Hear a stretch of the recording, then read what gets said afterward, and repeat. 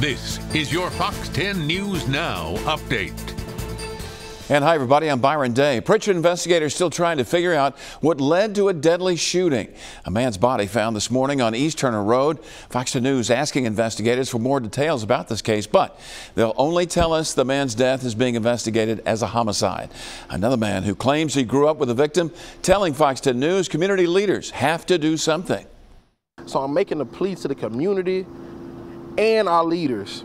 Please stop, and for our leaders to finally take a stand and stand in the street and stand with the community activists and end this senseless acts of violence. We have to stop. If you have any information about this crime, call Prichard PD. A follow-up now to breaking news we first brought you last night on Fox 10 News at 10. Aaliyah is still investigating a frightening crash in Foley involving a Foley Police cruiser and a car. Investigators say the cruiser was responding to a call with roof lights and siren on when it collided with a car at Highway 59 and County Road 20. A woman and 2 children were inside that car, all transported to the hospital. No life-threatening injuries. A man remains in jail after investigators say he led lawmen on a car chase yesterday from Highway 59 down I-10 in Baldwin County at speeds hitting more than 100 miles an hour. Nicholas O'Kane charged with trying to run from police as well as marijuana possession. He's also wanted on charges in Foley and Robertsdale.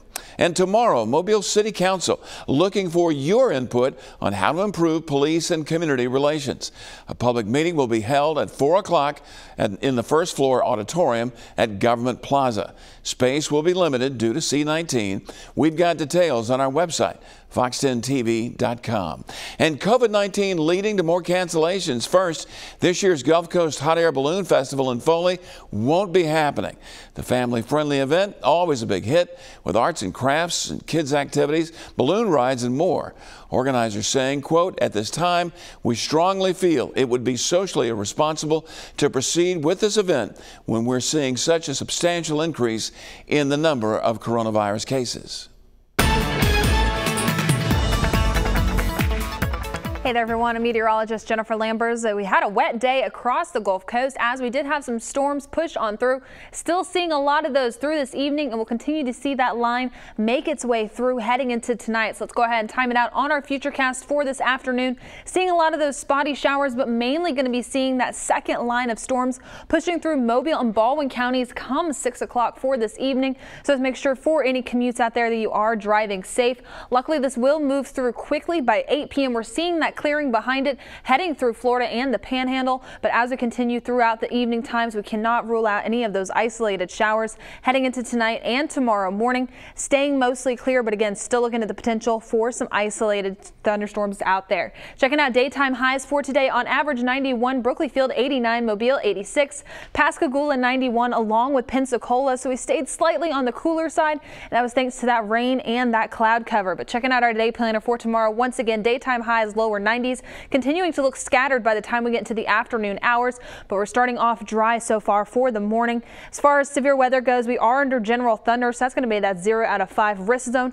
included for most of our area. Mississippi slightly out of it, but that'll probably change heading into tomorrow. Checking out that full 7-day outlook, rain chances continue for the rest of the week, but temperature is also going to be increasing, high of 95 by the time we get to the weekend. But again, rain chances staying mostly at 40% as we head throughout the week, with those afternoon showers staying in the picture. Thanks for joining us here on Fox 10 News Now. Stay tuned to Fox 10 News throughout the day for the latest updates.